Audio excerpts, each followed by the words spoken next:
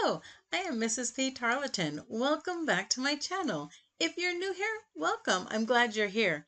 Today I wanted to go over a really great free tool that will help you, whether you're teaching remotely or in the classroom, to randomly choose student, randomly group them, all kinds of good stuff. So let's dive in. The tool I want to share with you today is called Flippity.net. It has much more than what I'm going to show you today, but let's get started with just our random grouping, random name picker. The students love this, even in high school. I teach high school and they love it. So I went to Flippity.net, and as you can see, they have all kinds of free templates for you to use. But the one I'm going to choose is this one right here. You want to click on the template. They give you a free template. And you want to make a copy. Here it has all the names that they've put in there. What I do at the very beginning of school, before school even starts, as soon as I get my roster, I list all my students' names right here. These are not my students. The next thing, once you get all your names in, I'm going to change this, say it's a sample so I can remember. You have to go to File, and then to publish to the web. You publish it, you give it permission.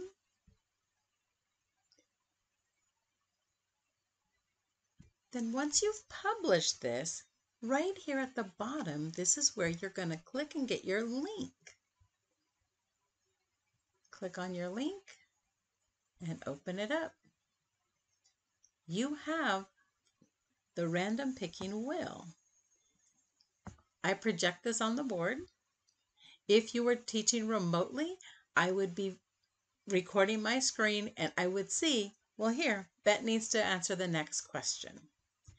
Now, the great thing is, that's not all it can do.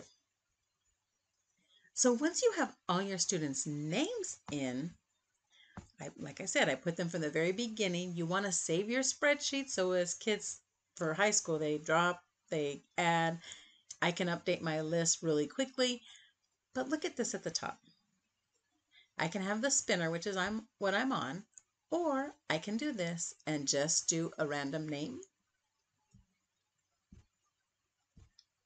And it'll just keep picking random names.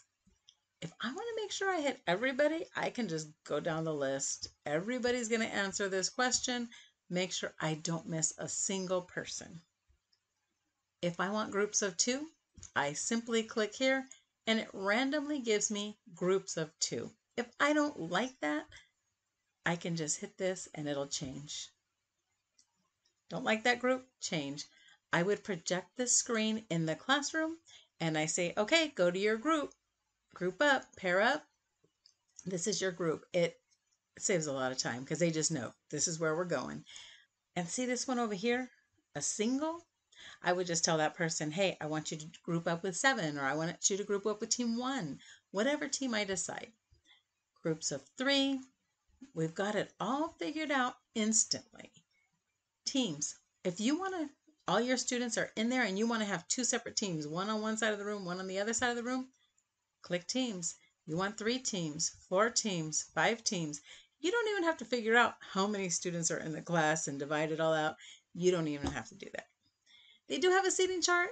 I don't usually use a seating chart, but I use these all the time.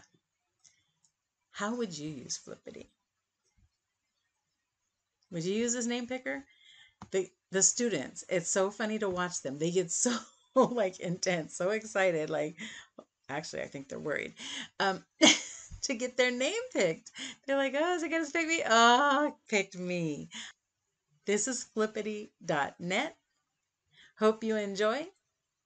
Remember, step out, be uniquely wonderful you, and have a great day. Bye.